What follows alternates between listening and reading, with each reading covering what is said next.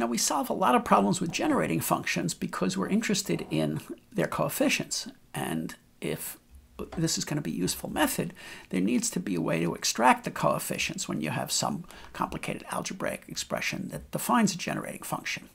Well, there's lots of ways to do that, but let's look at a particular way, which comes about by using the convolution rule in reverse.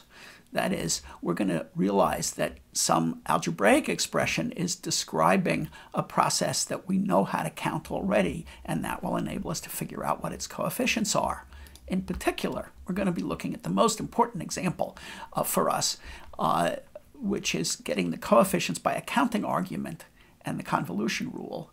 And here's the example that we've seen early on of counting donuts. What's the generating function for selecting donuts of a given flavor? Suppose I have two flavors. The generating function, well, let's start off with chocolate and vanilla, but look at chocolate in isolation first. The generating function for the number of ways to pick n chocolate donuts is only one way, so it's the geometric series 1 over 1 minus x. Okay? Now, likewise, the generating function for the number of ways to select vanilla donuts is also 1 over 1 minus x. And by the convolution principle, that means that the generating function for the number of ways to select a mix of chocolate and vanilla donuts, n of them, is their product, d chocolate times d vanilla, or 1 over 1 minus x squared. All right? So by the same reasoning, if I'm going to select n donuts and I have k possible flavors of donuts, then the generating function for that is the product of the generating functions for selecting each of the k flavors separately. And the product of them then is 1 over 1 minus x to the k.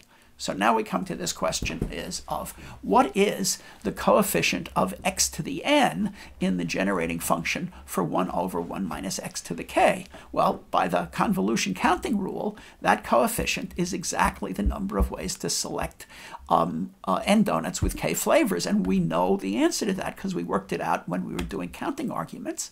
It is n plus k minus 1 choose n.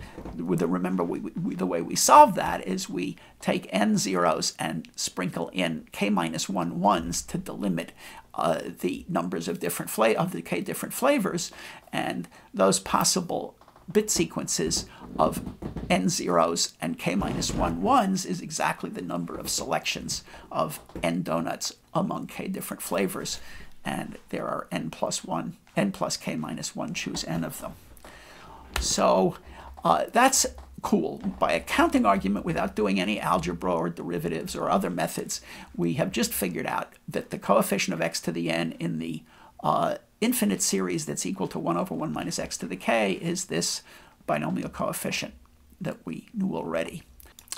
And restating it in our coefficient notation, the coefficient of x to the n in the generating function 1 over 1 minus x to the kth power is n plus k minus 1 choose n.